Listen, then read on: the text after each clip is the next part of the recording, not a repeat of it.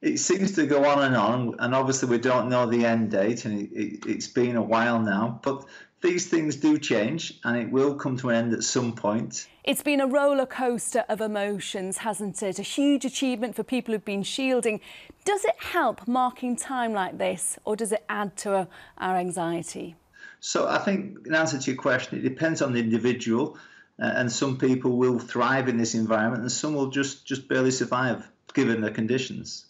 Now, you help people struggling with their mental health. What are your key messages, particularly for people who might be worried about their jobs or paying their bills? One is to be able to listen to somebody's needs non-judgmentally, to not take sides, not to appear as if you know more than them or give them a value judgment.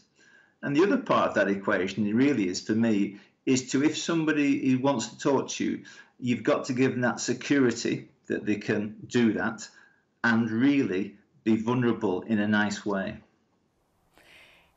For those of us struggling perhaps with motivating their children, homeschooling or getting them off their screens, how do you help with that? Have a little less expectation and a little more reward at the moment, because, you know, it is strange times, and so a bit less will give you probably more in the long term. And be creative.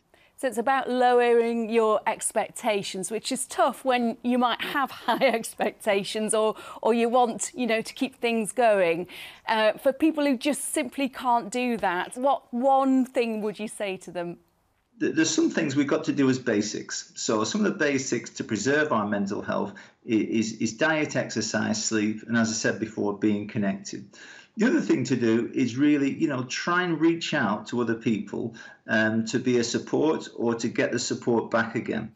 And what do you say to people who say, when is this going to end? Well, another thing I often use is that concentrate on the things we can change rather than things we can't. Don't think, oh, when's it going to finish and I can just get on with my life. How about stepping into it with a new gusto, a new passion, if you can? Some people, it's difficult. But for a majority of us, maybe we can step into that with more vigour. OK, well, Ross McWilliam, let's talk again in another 100 days. Thank you. Thank you.